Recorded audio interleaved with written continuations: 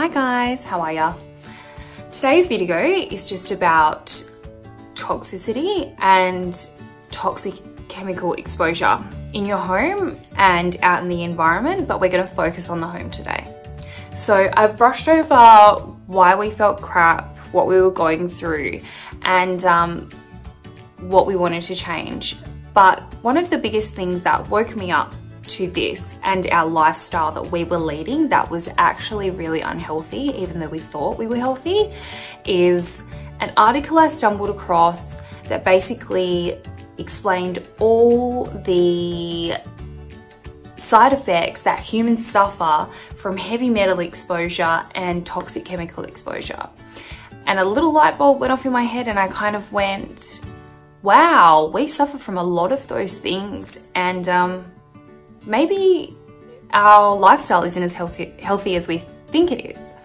So I kind of looked around the house and I went through things that had chemicals in them, and I thought about our diet and what we're eating, and I kind of took it as an overall kind of approach, and it felt really overwhelming, and I thought, oh my gosh, this is too much. So the first thing I did was educate myself on toxic chemicals and what they actually do to the human body. And I needed the motivation to realize that these changes that felt overwhelming needed to be done. So, I mean, everybody jokes and says, ha ha ha ha, everything gives you cancer these days anyway. And I guess that's true in a sense, but who in their right mind wouldn't want to try their very best in their home environment to protect their children from cancer or from a bad quality of life? I don't know, I'm gonna sit here and wait, because I think most people want their kids and want themselves to feel good, to be healthy, to live the best life that they can live. And there is ways that you can do it, and we are constantly on attack physically and emotionally, hormonally, under attack on all fronts from toxic exposure.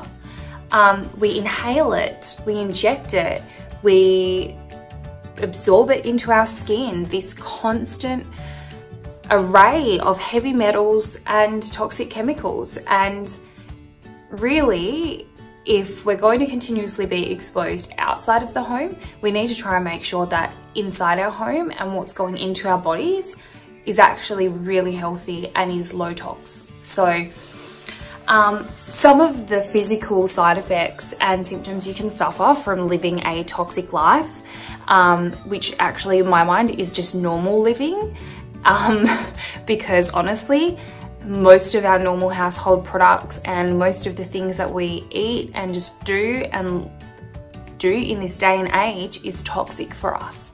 We've got an increase of breast cancer up 50% since 1971, I think, sorry.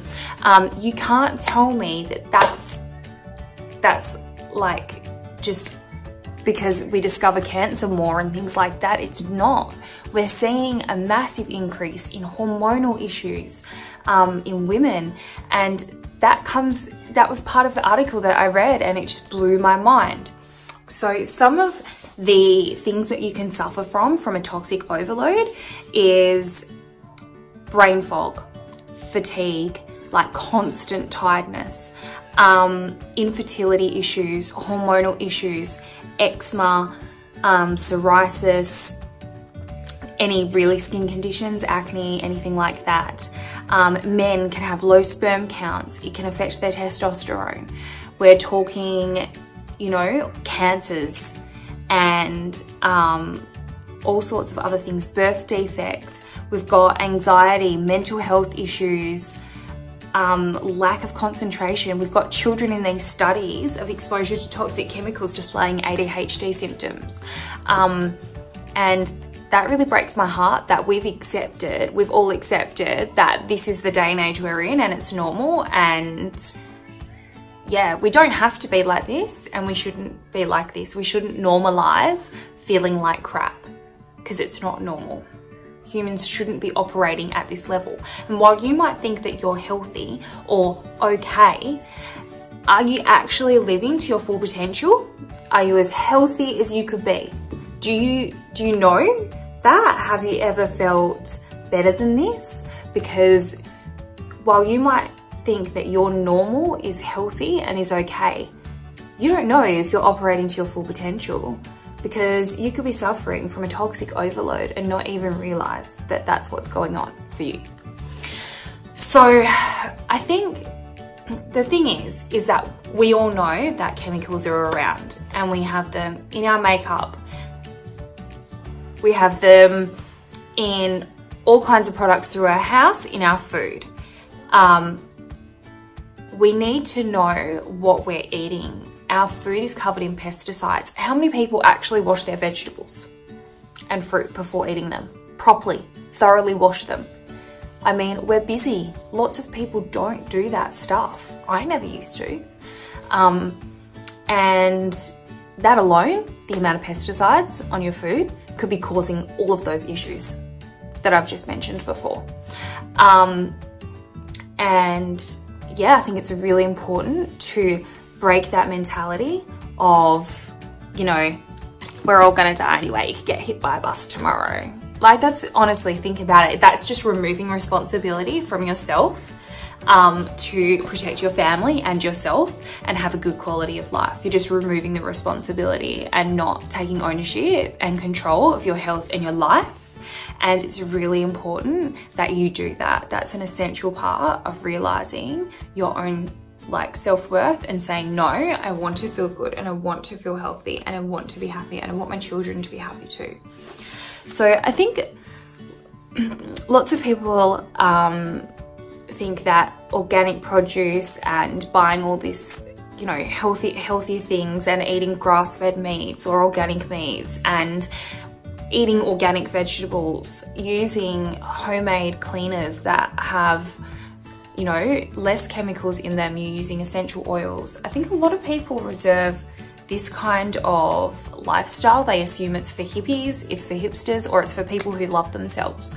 But nobody spends an extra $100 on their grocery bill just to say that they eat organic. I don't think they do anyway, and if they do, they're an idiot anyway.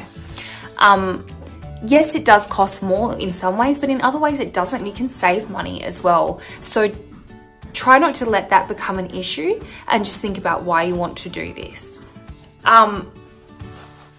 I would advise you right now, if you think that you are suffering from anything like that, go and look for the science.